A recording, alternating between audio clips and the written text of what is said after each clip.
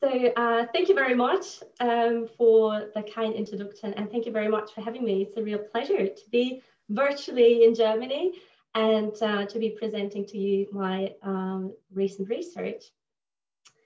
Very generally, I'm interested in why individuals are nice with each other, why they help each other. And it's not only humans who are cooperative. Actually, cooperation is very widespread among the animal kingdom. So we see, for instance, fish cooperatively breeding, where they care for the eggs of others.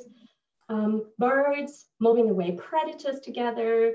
Also our closest living relatives, chimpanzees, who are engaging in collaborative hunting. And probably the prime example of cooperation in the animal kingdom are eusocial insects, where some individuals forego their own reproduction in order to help few raising their offspring. And if we try to summarize this variety of behavior, we can say one individual benefits another one, or one individual helps another one. And what is quite interesting is the evolution of such behaviors. And when we study the evolution of cooperative behaviors, we make an important distinction. So some of those behaviors are immediately beneficial for all involved parties. So in the case of the chimpanzees, for instance, it's in their interest to hunt as a group, because only in a group they're able to bring down large prey, which they wouldn't be able if they would be hunting alone. And because they are then afterwards also receiving pieces of the prey, it's in their interest to share this cooperative behavior. And the evolution is relatively straightforward. You should always perform an action that is beneficial to yourself. However, there are also other behaviors that are immediately beneficial only for recipients of a cooperative act. And those are a bit more challenging to understand. So in other words, why should this fish, for instance, care for the eggs of a more dominant individual over there? And in fact, already Darwin struggled with those behaviors and considered them to be a major threat to his whole theory of natural selection. Because he predicted that selection should favor those that outcompete others and not those that help others and provide benefits to potential competitors.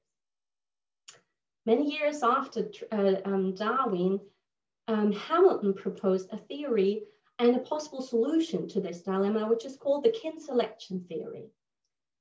So here we might observe that one individual helps or benefits a second one, and then because of that help, the latter one is therefore able to reproduce more often or better. And because the helper and the recipient of help share some genes, it's in the interest of the helper to help, because he or she transmits indirectly genes to the next generation by helping a relative. So this is a very neat theory. However, it falls short when we try to explain cooperative behaviors between unrelated individuals. However, we know that cooperation takes place very frequently also between non-kin. Think about all our business relationships, how we treat strangers, friendships, etc. And probably the most extreme example is when individuals of two different species come together in order to cooperate or help each other. And this here is, for instance, a cleaner fish cleaning the surface of this bigger Klein fish. So how can we explain those behaviors? Well, a few years after Hamilton, Robert Trivers proposed the theory of reciprocity. And so here we might observe that one individual helps another one, and then later on, the previous recipient of help reciprocates or pays back the favor. So both pay some costs in order to help each other, but they also receive benefits of receiving help. And this is especially important when you're in great need and need some food, for instance. And so those individuals who help each other repeatedly are better off than those who never help, but also never receive any help by others. Reciprocity is omnipresent in humans. We reciprocate on a daily basis. It might not always be that obvious because we're using money in between, but reciprocity is really present daily. We also start reciprocating very early on in ontogeny. Kids from 3 years onwards reliably reciprocate with each other, and that suggests that it's maybe an ancient skill. Something that I always find quite funny is that economics sometimes refer to humans as homo reciprocans, obviously not to replace Homo sapiens, but to illustrate how important reciprocity is in all our cooperative decisions, in our trade markets, etc. So now that we know that reciprocity is so important for us, how about other animals? Well, after Trivers proposed his theory, we saw a rise of reciprocity also in the animal kingdom. It was considered to be a key concept in behavioral ecology, and there were various examples for reciprocity. Vampire bats shared blood with each other according to reciprocity. Sticklebacks took turns when inspecting predators, and various animals were shown to groom each other according to reciprocal rules. Today, I think we face a very different situation. We face a fall of reciprocity. Quite famous researchers are asking questions like, why is reciprocity so rare in social animals, and therefore assume that although it's present in humans, it's very rare or even absent in other animals, and that reciprocity might be a uniquely human trait. Others consider non-kin cooperation so rare that we don't even need theories to explain it because kin selection is more prominent. And there is a whole bunch of literature trying to explain why reciprocity is so rare in animals, but not in humans. So when I went deeper into the literature, trying to understand what's the problem with reciprocity, why are people so skeptical about this, I identified three main sources of skepticism. One is that many people believe that reciprocity is so cognitively challenging that only humans are able to do so. Second, some people think that kinship is more important than reciprocity and can explain most or almost all cooperative behaviors. And finally, many people think that there is a lack of evidence. After Trivers proposed his theory in the 70s, people think that all the evidence that we have seen can be criticized and it's not very convincing. So the aim of this talk today is to first talk a little bit about how cognitively challenging is reciprocity. Is kinship really more important than reciprocity? What about the perceived lack of evidence? Is there one, and what can we do about it? And this part is mainly based on my work on rodents.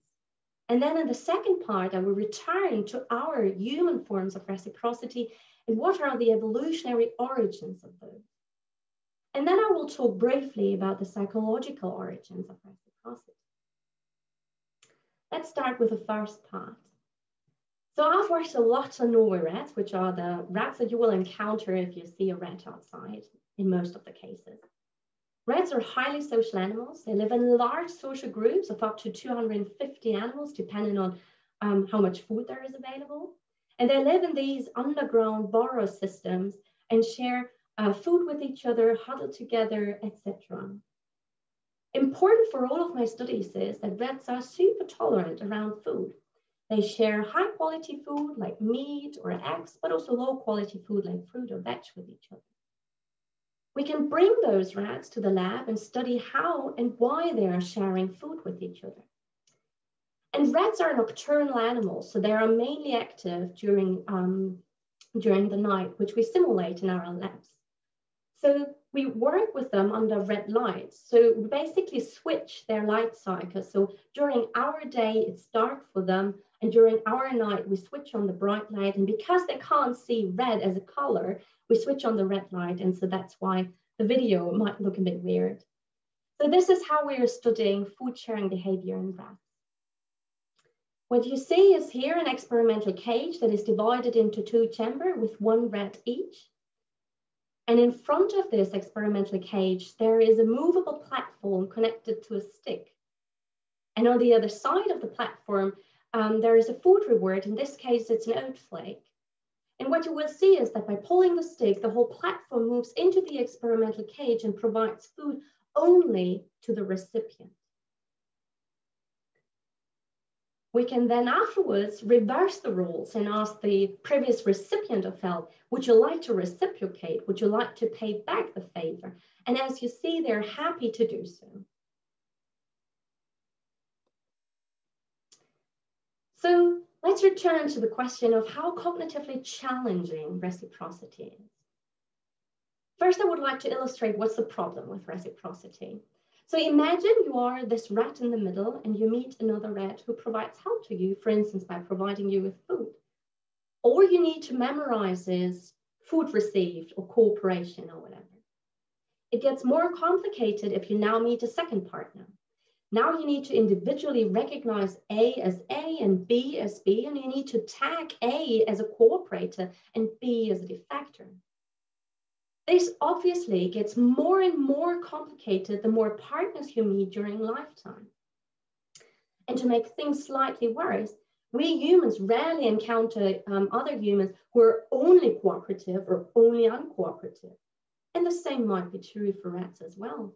So they might meet a partner over multiple encounters, and so they differ in their cooperative experiences. So maybe they were cooperative on 1 or 2 days, but then uncooperative on another day.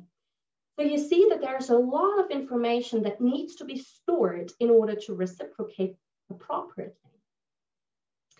So therefore I asked, do rats integrate several experiences with a partner, or is there a cognitively less demanding strategy?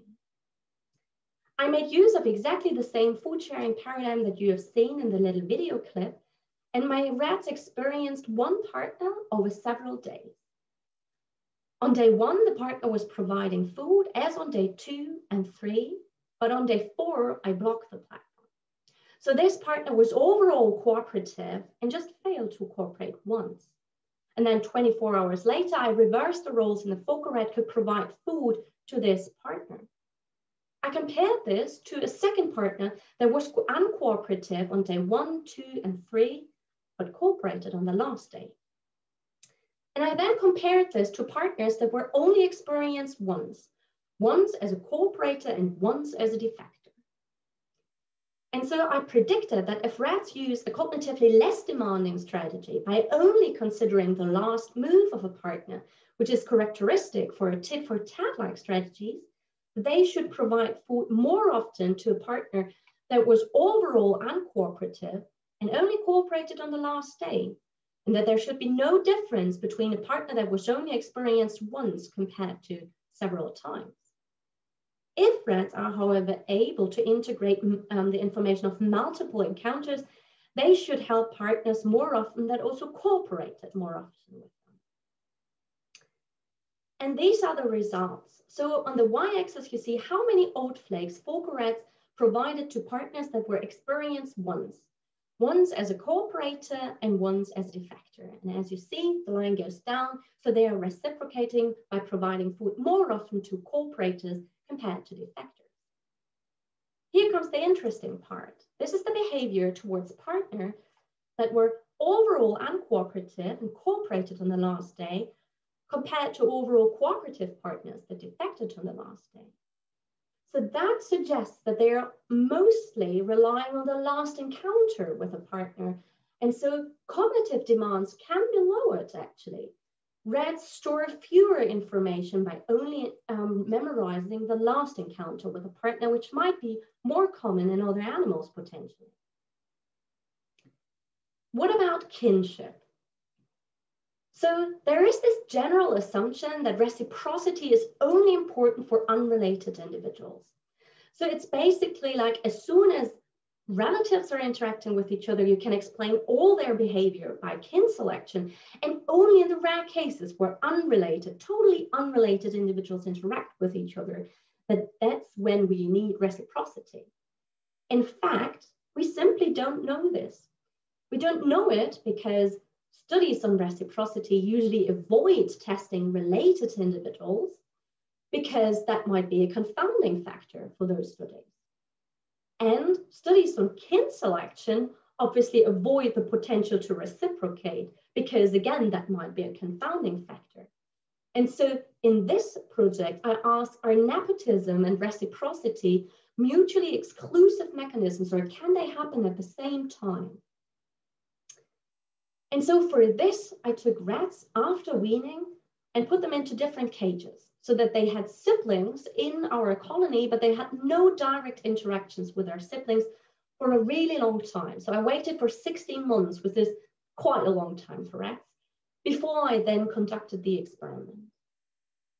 In the experiment, the rats experienced unrelated cooperators and unrelated defectors before they could repay or reciprocate. And they also met related cooperators and related defectors. I had a bunch of predictions here. So if you predict that reciprocity and nepotism or kin selection are two mutually exclusive mechanisms, you could predict that relatives indicated in the dashed line, no matter what they do, they always receive a lot of help. And only for unrelated partners, it matters whether they've helped. However, it might be that reciprocity overrides kin selection in this situation, so that we don't find any differences between relatives or unrelated individuals because rats only consider their last experience with a partner. Or you could predict that those effects are additive. So in such a situation that rats reciprocate with both kin and non-kin, but kin overall receive more help because of indirect benefits. These are the results. So you see that cooperative partners received always more help than defecting partners. Interestingly for us, and that was even significant, is that unrelated partners in the dashed line received more help than related individuals, which was quite unexpected for us. So what do we take from this?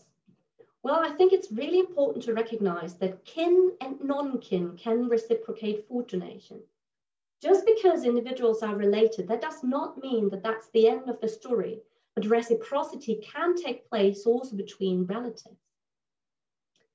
Why did related rats donate less food to each other then? Well, we think that it might be important to invest in relationships outside of your relatives. We do see that sometimes in humans, we invest more in individuals who are unrelated. We call them friends in humans.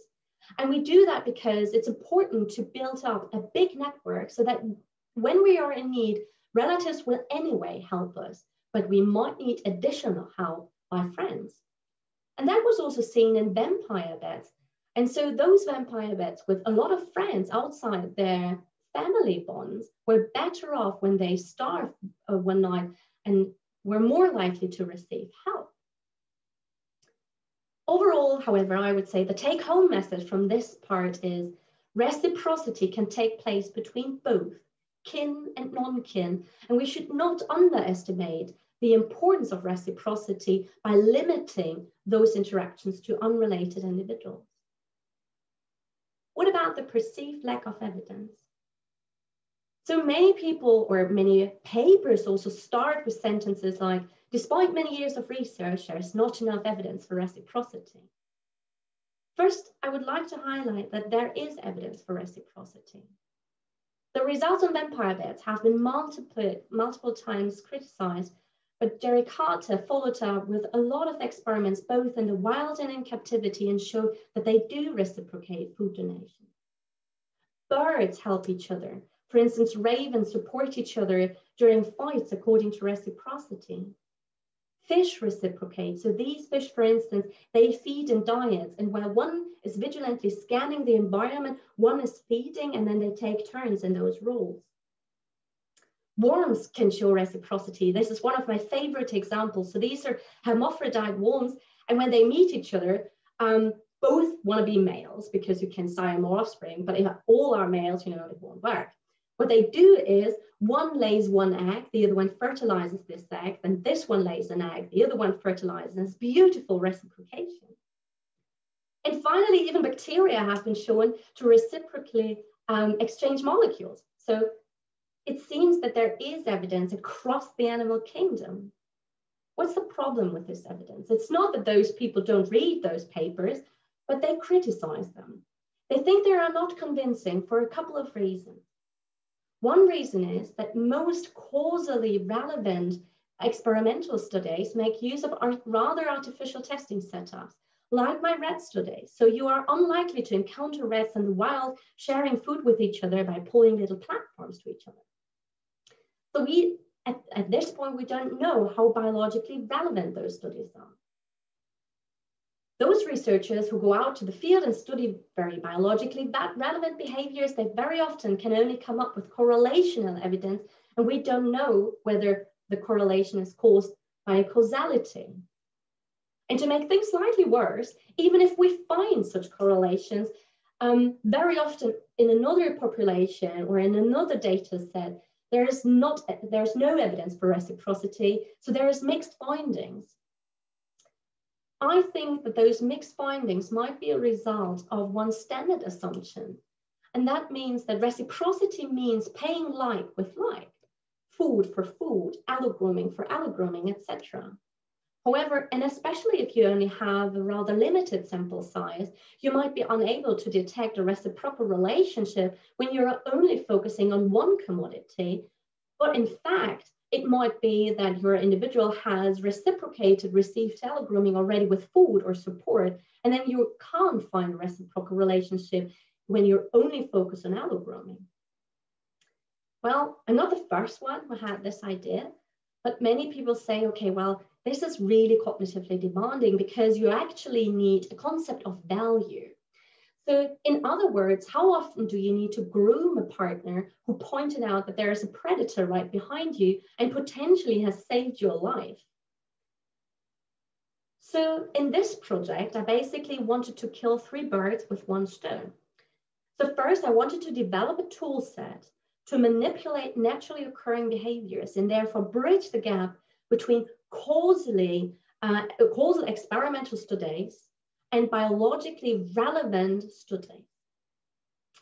I then wanted to validate the most common testing setup, which is the bar pulling paradigm, in order to understand whether studies with those setups can result in meaningful results. And finally, I wanted to test whether rats are able to trade different commodities with each other. So I knew that rats are readily able to share food with each other, but do they also exchange another commodity? The most common prosocial behavior that rats show is allogrooming, and they preferably groom each other at spots that are difficult to reach, like the neck region. And so that in this experiment, I basically experimentally manipulated their grooming behavior. So what I did was I split up the experience phase into 2 stages. In the first stage, the focal rat and his partner were separated from one another, whereas in the second stage, they could freely interact. And in order to induce grooming, I applied salt water on the partner's neck. I used salt water in a really disgusting concentration that the rats really hated. And I used this because I knew that the rat would appreciate being groomed, appreciate being helped. I could have also used honey, but then I wouldn't be sure whether the focal rat would have preferred to keep all the honey to herself. So then in the test phase, I reversed the roles and applied salt water on the partner's neck. And then I compared this to a situation where I applied salt water in the closed phase. So therefore I had lower grooming rates in this phase compared to this phase. And of course, the different stages were all counterbalanced. And I then noted down how often did the focal rat groom one and the same partner in the test phase that showed one's enhanced grooming levels and one's only baseline grooming. And these are the results. Again, you see that rats groom partners more often than groomed them in the past. And I used rats that were in the hierarchy, like middle rankers, so to say, and they showed reciprocity towards subordinates. And they also showed reciprocity towards dominance, although dominance received slightly more grooming than subordinates. So these results show that rats also groom each other reciprocally. And that was a really important finding because that showed that rats also use biologically relevant behavior when exchanging help with each other. And this is also based on reciprocity. Important is also to note that grooming is a very widespread behavior. We see it from invertebrates like ants up to primates. And this is a setup that can be easily applied to all kinds of animals. And so this is a good protocol in order to study the causal relationship between received and given help in a biologically relevant commodity. So that was the first check. So what about the other two aims? So probably not surprising now, I mix grooming and food sharing. And so the focal rat experienced a partner in 4 different situations. Once as a cooperative groomer, as an uncooperative groomer, as a cooperative food provider, and as an uncooperative food provider. And then later on, the focal rat could repay, could reciprocate by using the other commodity. These are the results. On the y-axis, you see how often focal rats groomed a cooperating food provider or a defecting non-food provider. And each line represents the behavior of one focal rat towards one and the same partner. And as most of the lines go down, you see that they do reciprocate food for allogrooming. And that was also the case in the reverse situation.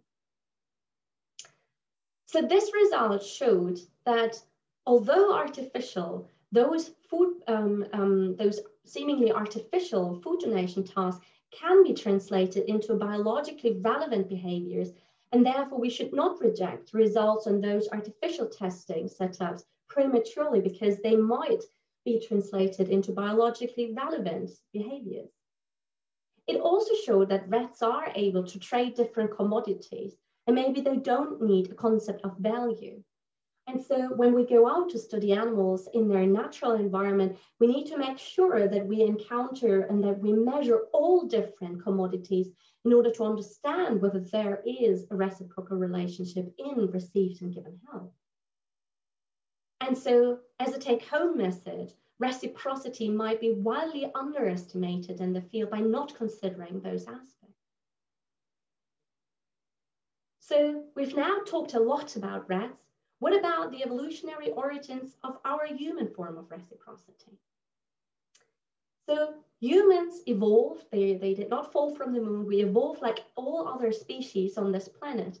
And the question is now, is reciprocity so uniquely human? Did it evolve in our lineage? Or is it maybe shared with other animals and it therefore evolved way earlier?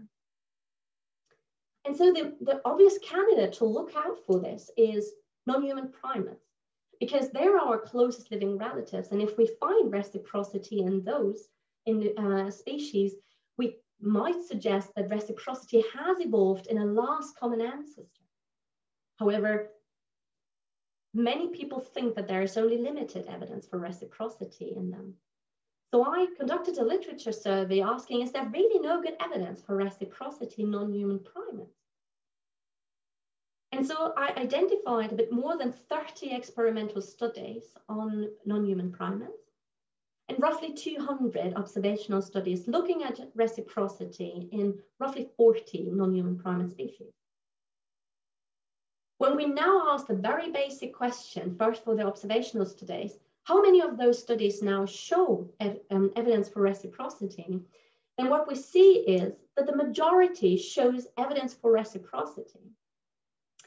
So, well, that might be driven by a publication bias, so that people are more likely to publish significant findings. However, there are a couple of meta-analyses that looked at subsets, like for instance, only grooming for grooming or support for support. And all of those meta-analyses can control for publication biases. And despite controlling for it, all of them found evidence for reciprocity. However, we don't know whether those correlations are basically the result of reciprocity, or correlations between received and given help are based on proximity, kinship, or whatever. So what we need is experimental evidence. How does it look like for the experimental studies?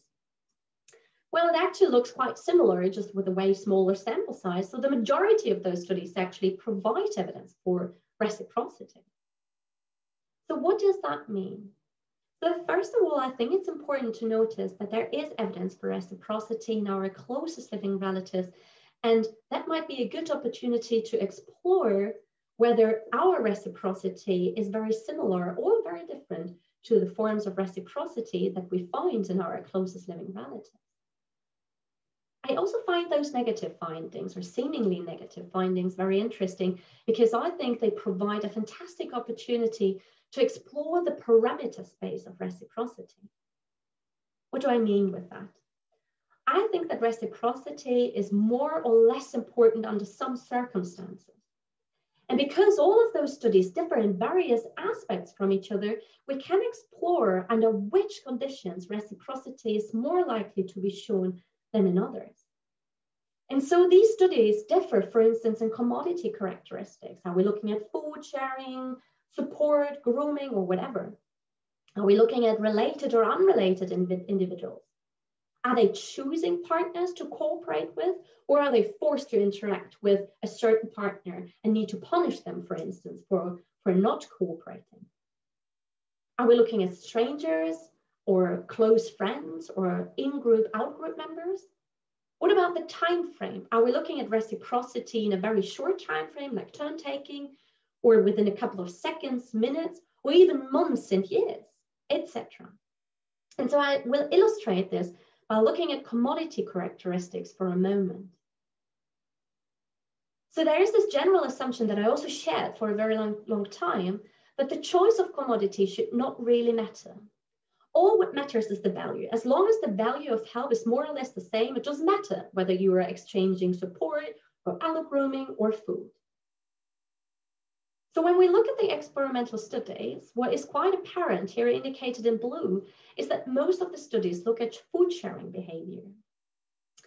And so this is for obvious reasons, because you know that your participants are motivated to take part, you can easily portion it, etc., etc. But the more I started thinking about food sharing, I thought that's actually a very peculiar commodity. Food is the only commodity that can be owned. You can't own allogrooming. You can't own support. And because food can be owned, many primates show loss aversion. So they are inclined to give away something that they've already possessed. And also many primates show a respect for ownership. So after working with rats, I started working with chimpanzees, and you see two of them here. So this is Brian, and this is Roxy over there. And Brian is holding an enshima ball, which is something to eat. And Roxy is hungry, and she would really like to have something. But she would never dare to just grab it, because Brian is the possessor of this food. Instead, what she did was she begged, and then Brian dropped something for her. Overall, however, food sharing is not very common among non-human primates. Only roughly 20 species, which is 10% of the non-human primates, show food sharing outside the mother-offspring situation. And if it happens, it's mostly passive. Brian dropped something. He didn't just hand over it to Roxy, which stands in contrast to most of the experimental studies. So let's focus again on the observational studies first and ask the very basic question: how likely is it that studies result in evidence for reciprocity when they look at food exchanges or non-food exchanges? First, what you see is a very obvious pattern that most of the studies look at non-food exchanges, which is obvious because it's just not very common in non-human primates. And those that looked at food exchanges actually didn't find a very convincing pattern. These are the results for the experimental studies. Although the sample size is obviously very small, I find it quite interesting that all of the studies to date that looked at non-food exchanges resulted in evidence for reciprocity. So it might matter what kind of commodity we are studying in order to find evidence for reciprocity. And I think we should work on a more revised and comprehensive theory of reciprocity to understand more under which circumstances reciprocity is actually important. I would now like to talk very briefly about the psychological origins of reciprocity. So my studies on rats showed that at least rats don't use very complicated calculations. They don't calculate how much how much help did I receive, of what value, how much do I need to return, etc., etc. So reciprocity does not need to be cognitively demanding, but if they don't make such calculations, how do they actually do it? And I think if we understand more about the psychological origins, we will be able to identify different forms of reciprocity. It's important that reciprocity is an umbrella term. Reciprocity just describes that received and given help has something to do with each other, but you can come up with this correlation in different ways. And I identified at least 3 different decision rules that animals use, and at least 4 different proximate mechanisms that can be used in order to reciprocate. And so I don't want you to memorize this horrible table. All I want to show you is that there are different forms of reciprocity, and they vary in cognitive complexity. And so how worms are, for instance, reciprocating might be very different to how we are reciprocating with business partners. We might even see different reciprocity forms in humans. It's different how we are reciprocating help with friends or with business partners, for instance. And so I really, truly believe that the question should not be, does reciprocity exist, but how does it work? And this is what we are currently working on in my lab. With this, I would like to thank you for listening. Thank you for the support from the funding agencies. And of course, I would like to thank my wonderful collaborators, supervisors, mentors, colleagues, students. All this would have not been possible without all of those people. Thank you very much.